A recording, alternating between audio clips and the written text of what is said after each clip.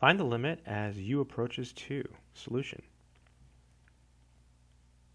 So when you're computing limits, it's usually a good idea to take this number and plug it in for all the u's.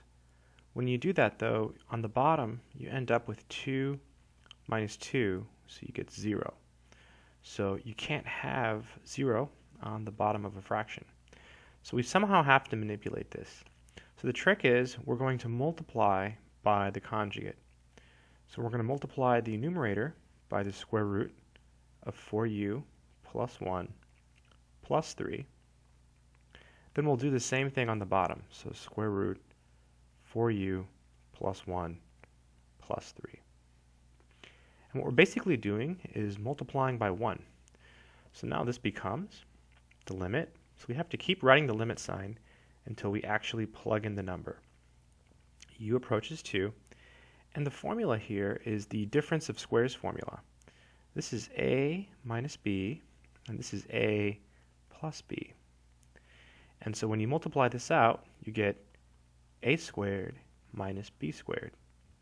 So when you square your square root, it goes away. So you get 4u plus 1 minus, and then you square your 3, so you get 9.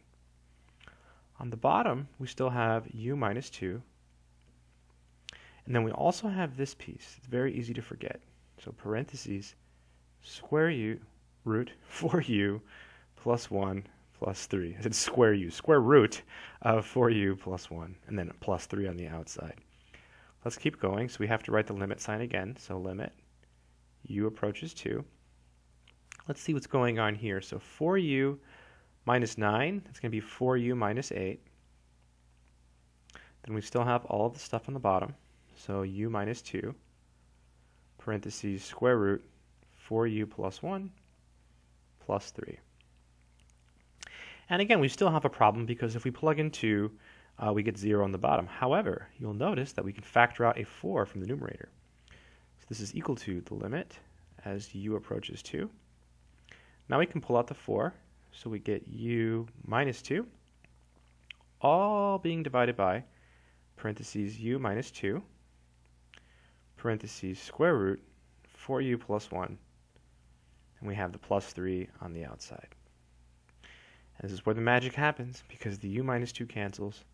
So now we have the limit, still have to write it, as u approaches 2, of 4 over all this stuff, so square root 4u plus 1, and then plus 3. And now we can finally take the 2 and plug it in. So now we're going to evaluate the limit. So this is where you drop the limit sign. So this is equal to 4 over square root, and so u is 2, so it's 4 times 2 plus 1.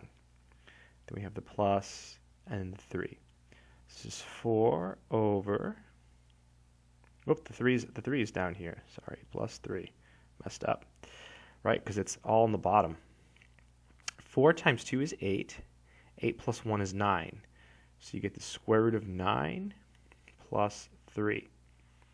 I'm running out of room. This is 4 over, square root of 9 is 3, so 3 plus 3. So we get 4 over 6, so we end up with 2 over 3. And that's the final answer. Kind of a harder problem. I hope that made sense.